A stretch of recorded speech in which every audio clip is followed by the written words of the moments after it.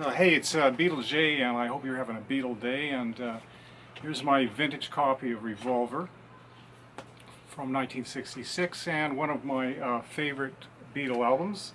I was 6 years old when it came out, and I was blown away by the track "Tomorrow Never Knows." And it was, in Canada, it was released on Capitol's Black Rainbow record.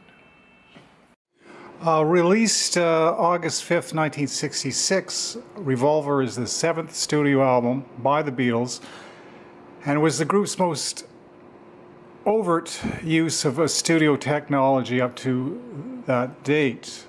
The record included the use of backward recordings and tape loops on the psychedelic Tomorrow Never Knows, classical strings on Eleanor Rigby, traditional Indian music on Love You Too.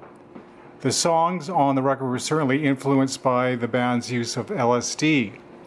Lyrics address death and transcendence from material concerns. The complexity of the record would make reproducing their new material in concert impossible.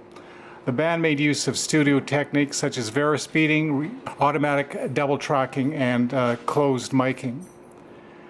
The sessions produced a single, paperback Rider and Rain, for which the Beatles filmed their first promo films.